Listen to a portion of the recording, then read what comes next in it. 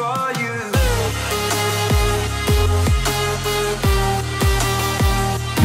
Hello everyone, it is MTEN here. I'm back with another video. This time we are back with a new item in the Terraria 1.3.3 update, the Ancient Horn.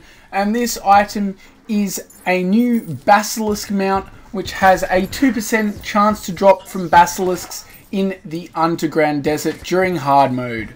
The thing about this mount is it can run and charge into enemies, and it deals 110 damage every time it hits an enemy, which is pretty good for early hard mode. Sort of like the the Solar Armor's dash ability. Sort of works like that, except or very similar to the Unicorn's dash ability actually, except you can always run into enemies on this and it will deal damage as long as you charge into them so it's facing the front. However, it will still deal some damage to you, so you have to be careful charging into lots of enemies.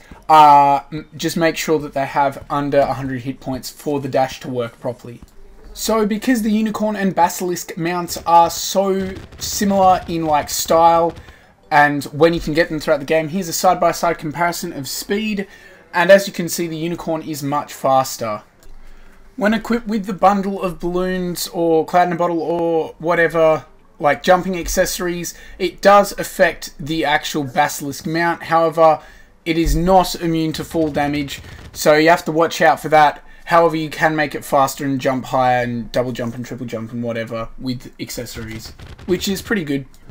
So my thoughts on the mount, yeah, just go for the Unicorn one. It's pretty much better in every single way. This one's pretty cool. It does a bit more damage, but yeah, I don't know. I wouldn't bother like trying to get this one if I needed to mount. I would definitely go for the Unicorn. It also seems to be much easier to get the Unicorn because it drops from any mob rather than just one single mob. So yeah. Anyway, if you did enjoy this video, please make sure to smash that like button. I will be making more Terraria tutorials for the new desert update like this in the coming days and hours. So yeah, make sure to leave a like, subscribe, comment, and I will see you all next time. See you everyone.